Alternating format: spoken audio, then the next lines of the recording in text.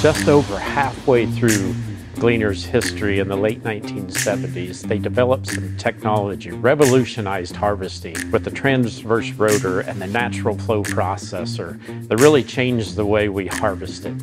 And when we look in the early years, technology was just that. It was mechanical. It was how do we make harvesting better? And it's not in ones and zeros programming or anything like that. We just need to make sure the machine is robust and reliable enough that when we go out, it's going to come back in the same shape. In addition to the high-tech stuff, that the low-tech stuff gets that same focus, same improvements that we've had on the high-tech side. The natural flow processor is the heart of the Gleaner combine because ultimately it's the root of what makes it so great. It allows for the straight-through shafts and belt drives that make the machine so reliable and efficient in transferring power. It allows our grain tank, our larger volume grain tank, to be carried closer to the center of gravity of the machine, so it gives it more stability on side hills and decreases the overall height of the combine. It also allows for the distribution augers and the accelerator rolls, which gives us the 2 stages of cleaning and increases the productivity of our cleaning shoe and provides for us that clean grain bin sample that we're known for. The natural flow processor, again, it makes all of this stuff possible, and only Gleaner combines offer it. Today, technology is totally different. Data collection, row guidance. So one of the things we did here at Gleaner was to ensure that our combine would accept all the different types of technologies that are out there so that they can best fit what works on their farm.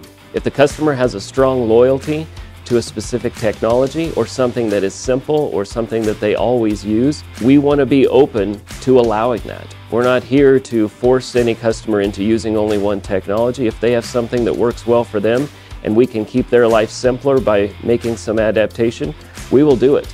And we will work with those manufacturers to ensure that it is secure and safe and that it performs. I like to say that the Gleaner combine fits the operation, not the operation fitting the combine.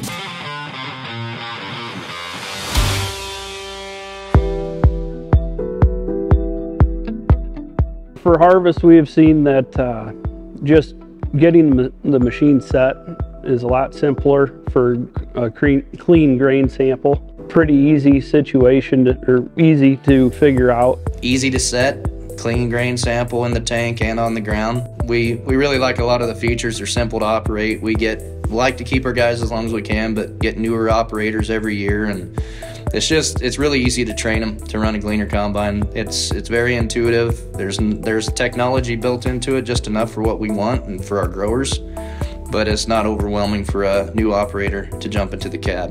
For me and on this farm, it's extremely important that the data can work with multiple platforms and is not proprietary to one system, and that we can easily take that data out of our combine and put it into our desktop computer program of our choosing that we use to analyze the data and process that data into something that we can use.